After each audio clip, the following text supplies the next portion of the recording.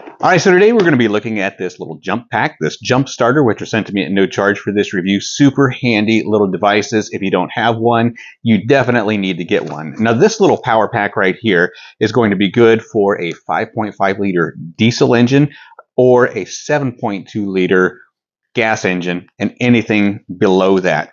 1600 peak amps, and the current amp is 800 amps. So what that means is a typical passenger car is going to take anywhere between 300 and 700 amps to get it to turn over, get it to start. And so this is going to be the perfect size for your passenger cars. When you get up into the larger vehicles, like what I have is a 7.4 liter gas engine. It's a 1-ton dually. That's going to struggle to, that's probably going to overload this system, and it's not going to be able to work if I have a flat battery in the wintertime. Now, I don't have any flat batteries here today, but what I am going to show you are all the features that are available on the jump starter. I'm going to show you how to hook it up correctly, and then I'm also going to show you how to hook it up incorrectly, just so that you know what happens when you have it right and what happens when you have it wrong. Now, if you do happen to connect it wrong, it's not going to hurt the jump pack and it's not going to hurt your battery. The only thing it's going to do is give you a beep and to indicate to you that it's not hooked up correctly. So what we have here are our alligator clips. Of course, this is going to connect to your negative terminal and your positive terminal.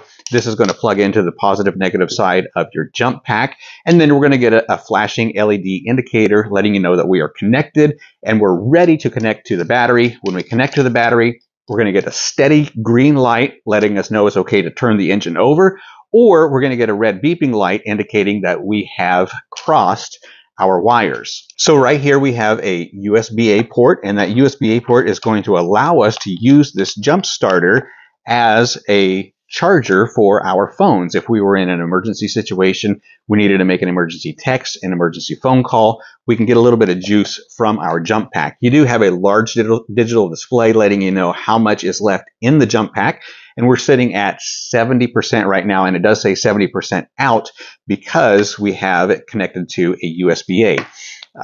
You do also have a USB-C, so you can do a USB-C to USB-C, or you can use this as a USB-C in, and you can charge this from the USB-A charge port, just like that. Now it says that it is in. So we've just pulled the charger out, and it does look like we have an LED light on it, so I think that if we long press our power button, we'll turn that light on, and then if we short press it, then we get the strobe, and if we short press it again, then we get the SOS. Again, these are going to be in emergency situations. If we're stranded alongside the road, we can get somebody's attention with these flashing lights. One more short press turns it off. Now, underneath this cover right here is where we are going to be able to hook up our jumper cables. And here you can see you have one square, one circle, one positive, one negative, which means that you can only hook this up one way. You can't mess it up. So I do have a battery right here, and we'll see if we can't get this hooked up and show you the proper way to hook this up, and then what happens when you hook it up the incorrect way. So once we plug these in, there is a green flashing light, LED light, meaning that it's ready to connect to the battery. So we are going to first connect it correctly, and I really don't even know if this is a good battery or not. So we're going negative to negative and positive to positive, and when we do that, we do have a green steady light now, and you can feel it. Listen, it's kicking peak amps in so that we can now turn the car over. Now, if I was to hook this up the incorrect way, again, it's not going to hurt the battery and it's not going to hurt the jumper.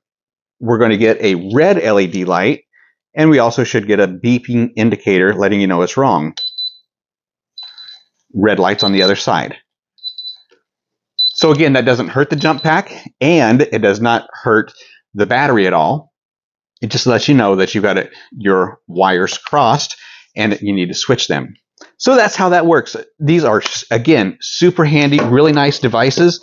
I think that every vehicle should have one of these. These are replacing the jumper cables simply because of their convenience, their small size, their ease of use, and it's harmless to use. It doesn't hurt the jump pack, and you don't hurt your battery unless you are overloading it by continuously turning that key over and over and over again on a battery that's dead, and it's not going to start the vehicle.